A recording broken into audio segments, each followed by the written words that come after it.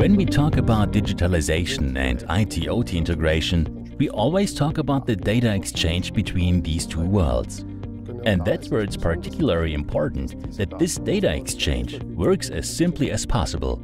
So our web-based visualization system WinCC Unified naturally also needs a web-based data interface. And this is exactly what we are now providing with the Graphql Server for WinCC Unified.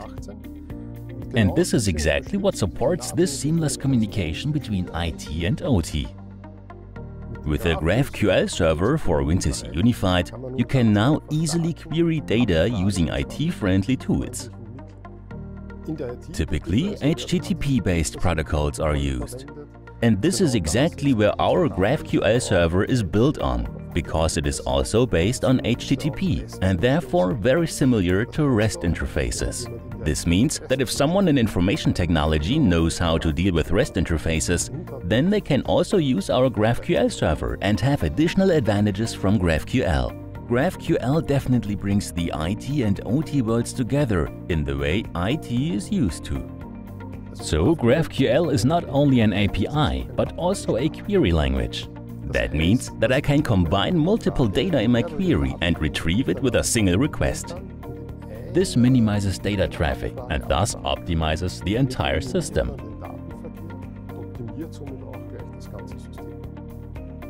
GraphQL always has the documentation with it. This is often not the case with other protocols and interfaces, where you first have to find the correct documentation and then it may even be outdated or not suitable for the installation. This cannot happen with GraphQL because the documentation comes with it.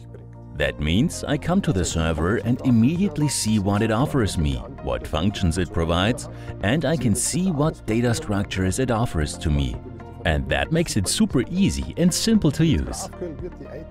With GraphQL, the IT-OT integration will definitely be better and easier, because IT, with its capabilities and know-how, can now easily access the OT data. This is how I like to see IT-OT integration today.